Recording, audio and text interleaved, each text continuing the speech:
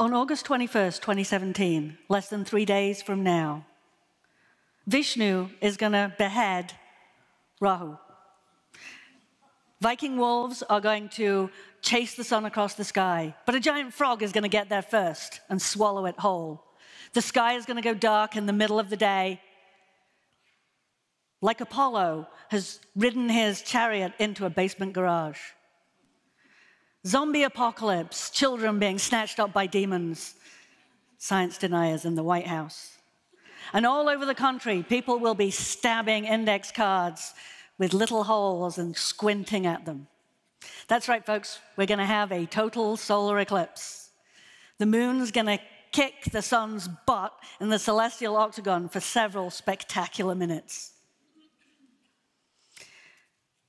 Now, over the centuries, there have been lots of beliefs about eclipses.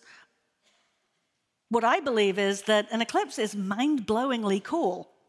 If you talk to people who've seen eclipses, you'll find that they tell you the emotional surge that you feel is just incredible. It's like falling in love, or meeting your newborn child, or occasionally really good sex. It's something that you feel with all your body. It's a multi-sensual experience. It's not something that's just visual. But people don't understand why they're rare. Actually, eclipses are not particularly rare. As the whole planet goes, we get an eclipse somewhere on the planet almost every year. But you only get to see it from a small portion of the Earth. Although we get an eclipse almost every year, only those people who are most dedicated, who are willing to go all over the world to see it. And most of the world is really hard to get to. Now, when we get an eclipse, it's because the moon comes between the Earth and the sun, and it blocks out the sun, but only for a very small fraction of the Earth. Only about 0.1% of the Earth will see each total solar eclipse. That's 1,000th of the Earth. So even though it happens nearly once a year, the chances of it being your bit of the planet, pretty slim. So what I'd like to do is talk about what you're going to get to see during the eclipse. The moon starts to move in front of the sun, and at first it looks like a tiny little bite out of the sun. And for the first hour, if you weren't paying attention, you wouldn't even notice that anything was going on, except that there might be a few weird shadows on the trees. But you get about an hour in, and the sun is now about 3/4 covered up, and the sky changes color. And it's getting darker, but it's subtle. It's like the sky just after sunset, but before nightfall. And for the next 20 or 30 minutes, as the moon is moving more and more over the sun, the sky stays that twilight color.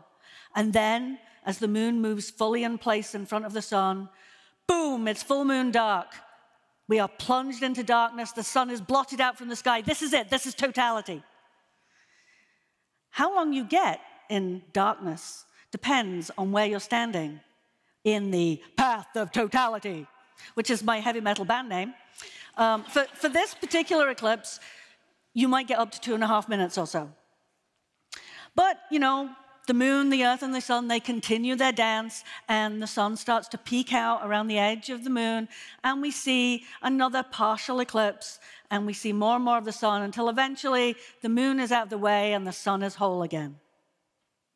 I'd like to concentrate on what happens during totality. We get to see the sun's tenuous atmosphere. It is this wispy gas. It's a beautiful thing, and it's very pale. It's only about as bright as the full moon, and the only time we can see it is during the eclipse. Some people find it frightening. It looks like a hole in the sky with these wispy things around it, and you can think of that as being, yeah, that would be a bit weird, but it's safe. It's no more dangerous than looking at the full moon, and it's there all the time. The atmosphere is always there, but it's normally hidden in plain sight. The sun is 1,000,000 times brighter than the full moon or the corona. And so, because it's 1,000,000 times brighter, even when there's only 1,000th of the sun showing, that means that it's 1,000 times brighter than the corona or the full moon, and we just can't see it. But this picture doesn't do it justice. You know, when you take a picture in a darkish room and you look at that picture, you lose the details in the dark corners. Your eyes see all the details, but the photograph doesn't show them. Well, the same is true of photographing the corona. So what it really looks like when you look at it is more like this. Now, this is about as bright as the full moon. And if it's as bright as the full moon and it's that dark, we get to see other things too. We get to see stars. Aren't they pretty? Oh, stars. Sorry. Now, we get to see stars at night, but in August, we don't normally get to see the constellation Leo. It's hidden behind the sun. So now we're getting to see the constellation Leo. Looking at this, that front paw of Leo the lion is a star called Regulus. For the Harry Potter fans in the audience, yes, that Regulus. It is Sirius Black's brother. And if you look down and to the horizon to the southwest, you're going to find Sirius too. But even more than that, if you look a little further west on the horizon, you see Orion, one of the most recognizable constellations in the sky. The shoulder opposite Betelgeuse is Bellatrix. So we actually get to see quite a bit of the Black family tree during the eclipse.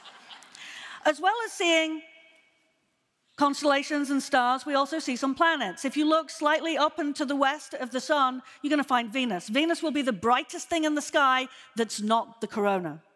Down towards the southeastern horizon, you can see Jupiter. And then if you look in a little closer towards the sun, you'll see Mars and Mercury, a little fainter, but still visible. Now, if you look down towards the horizon, you'll see that the sky is getting lighter. That's real. I want you to imagine that you're driving towards the horizon and you're seeing the sun has just set, you're seeing those just after sunset colors on the horizon. But behind you to the east is already black. Well, now, on the day of the eclipse, when the sun is totally covered, you will see those colors that you see on the western horizon all the way around. All 360 degrees of the horizon will be those after sunset colors. And it will get darker as you look up towards the eclipsed sun. But it's more than that. It's not just a visual experience. Imagine on a nice hot day, a cloud moves in front of the sun. You have that pleasant coolness. And it's really nice because the cloud got in the way. But a cloud doesn't stop the light getting to the ground. It just moves it around a bit. The moon stops the light getting to the ground. It gets colder. It can be colder by 10 degrees during totality. And that change in temperature can also make wind. There will be breezes and air currents coming in. Another thing that happens during the total eclipse is that animals are going to start to react. Actually, they start even before we get to totality. When the sky goes to those twilight colors, the birds start doing their twilight song and dance. But when it goes dark, they all land and go quiet. Cows go back to the barn because they think it's bedtime. Whales and dolphins come up to the surface. All sorts of animals will do all sorts of different behaviors because of the eclipse. Plants too. We have plants that close up at night, and those plants are going to behave differently because of the change in light during the eclipse. Now, I'd like to back up for a second and talk about what happens just before we get to totality. On the right, you can still see the sun. And as we move left, you can see less and less of the sun. You can see some bumps and wiggles right there as the moon is moving into place. The moon is not a perfectly smooth orb. The moon it's got craters, it's got mountains, it's got valleys, and that's what we're seeing. The last part of the sun that you see is peeking through one of those valleys. But this doesn't do it justice. What it really looks like is this. This is the diamond ring. The diamond is where there's still just a little bit of sunlight coming through a valley, but we're starting to see the corona because the rest of the sun is blocked out. But the moon is moving up and to the right, and as it does, that diamond dwindles and shrinks and disappears, and then it's totality. And that is the only time it is safe for you to look at the sun without any protection. If you want to look at any of the partial phase or the sun on any other day, you must protect your eyes. But during totality, it's only as bright as a full moon, and it is safe.